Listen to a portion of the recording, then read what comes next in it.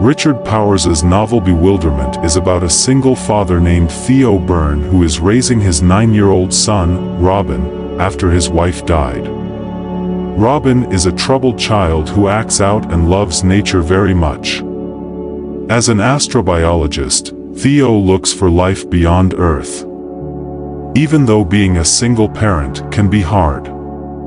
He doesn't want to give Robin medicine, so he puts him in an experimental neurofeedback program. Theo tells Robin about made-up alien worlds as he thinks about the Fermi Paradox. This takes the reader on a journey through the book.